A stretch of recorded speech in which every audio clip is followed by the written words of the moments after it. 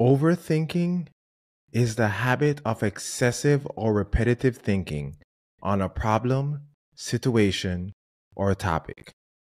This often leads to decision paralysis, where it becomes very difficult for you to make up your mind, make a decision.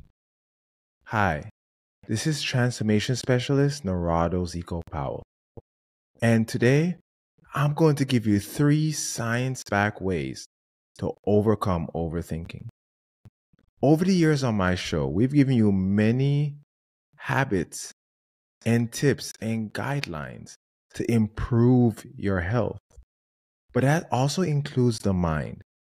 Because if you have the perfect nutrition, the perfect workout routine, the perfect gut health routine, but you don't work on your mind, it can still impact your health in so many negative ways. So let's get this started. The first habit I want to talk about is practicing mindfulness. Now, we've heard that a lot, but do we really know what practicing mindfulness means? See, mindfulness involves focusing on the present moment without judgment. One of my dear friends, Sam Led, who hosts The Fearless Now, a podcast that focuses on individuals who are diagnosed with ADHD, says that a lot of times individuals with ADHD, they overthink.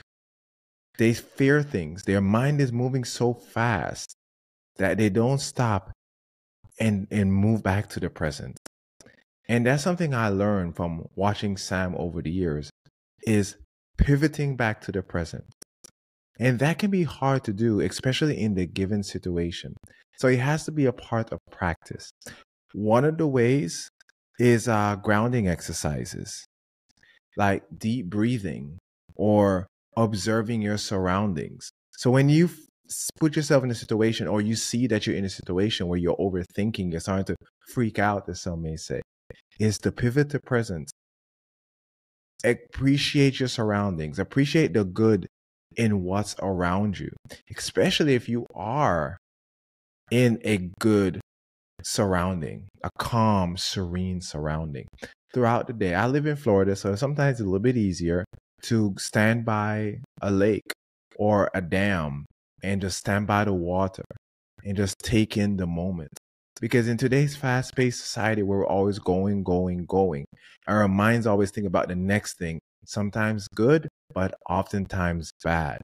We're thinking about the worst thing that could happen, so we can face it when it does happen. And yes, you need to be prepared, but stop and enjoy your moments. Stop and enjoy where you are, what you have accomplished. If you're always looking for the next thing, you'll never truly appreciate joy.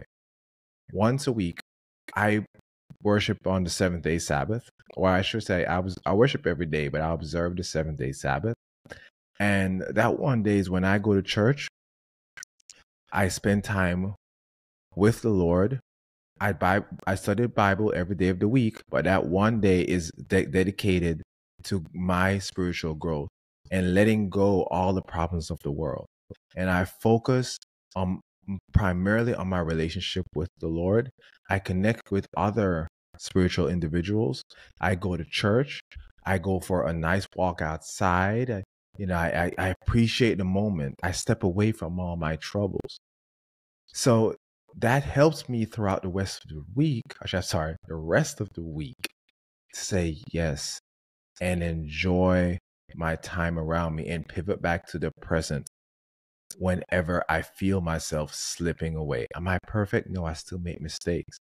But having that one day a week where I detox from social media, I detox from the world, I don't worry about my problems, and it's my time to grow with the Lord, that helps me tremendously in my health.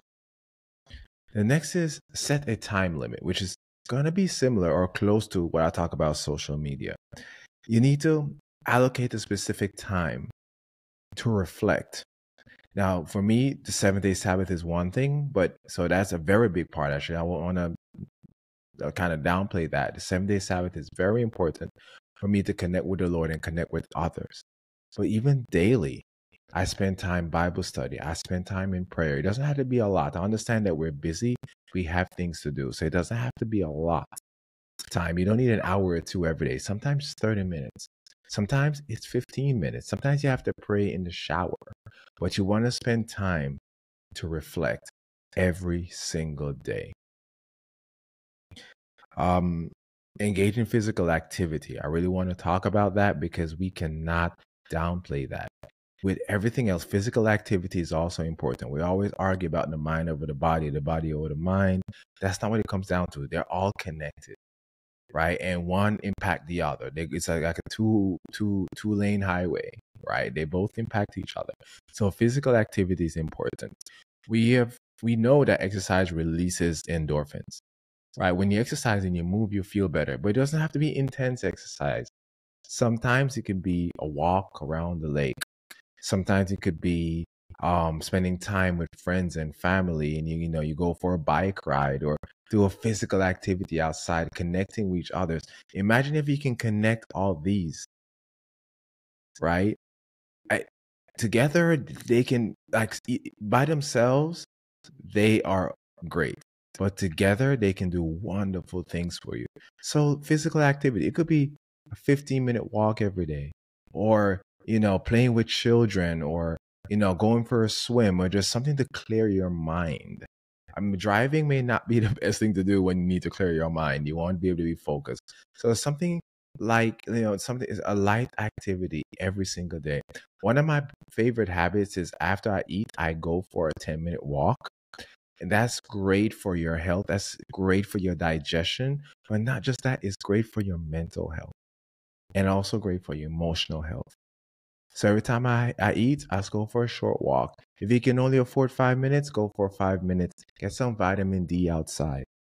But combine all those. And that can really help you to pivot to the present and feel amazing, enjoying the joys of life. This is Transformation Specialist Narado Zeco Powell.